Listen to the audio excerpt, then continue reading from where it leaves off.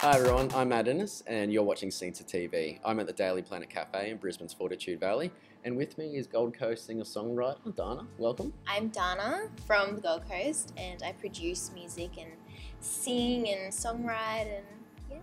Hi, my name's Lockie. I'm from a Gold Coast band called IVEY. We're very much a family band. My brother's in it.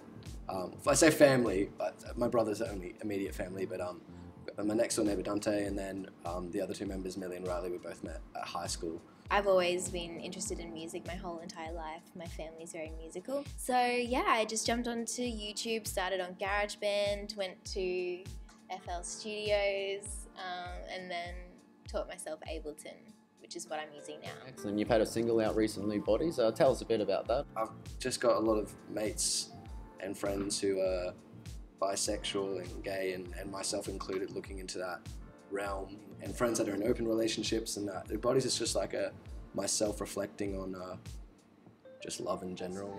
Kind of a questioning song about An love. open letter. Your first big song was Girl on the Move, and I think that's actually a very apt analogy for you at the moment as you do move out of bedroom production. But there's also Looking Like a Snack, which is look, another fun hot piece from you. I do have it on good information from you actually that the favourite snack at the moment was it salted pretzel chocolate. It's the best chocolate. It's probably been since Amy Shark.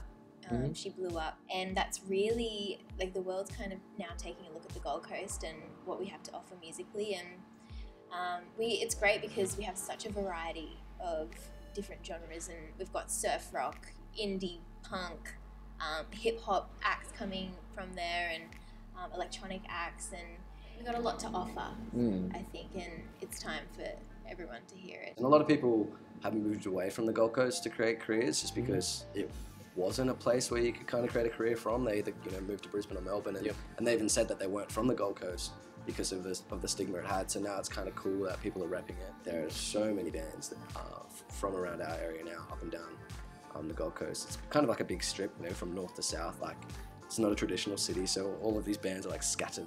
It's important I make their big sound fun and exciting, and something they can go home and say, wow, I just saw this like great act, and this is the amount of talent that's coming out of Australia is just awesome. So yeah, we really, really want to put on a good show. We want to make people dance. We want to get people involved. We really hate going to see shows that aren't energetic, so we literally bring as much energy as we can. Everyone's on social media and everyone's messaging and commenting on there, but it's when you have that real life connection is when I feel like I make fans. Big Sound's hard. It always is for every single band. Playing that many shows across 2 days can be hectic, but I think it's a good place to prove yourself as a live band, which we're excited to do. You get to be around over 150 bands, and they're all pretty much in the same boat as you, and I think that we have as much to offer as anybody from any capital city or any other place in the world, and we're all really, really good. Best of luck to Ivy for Big Sound. Cheers. Thank you very much, Dana. Thank you for having me. Good luck for Big Sound. Thanks for dropping by the cafe. No worries.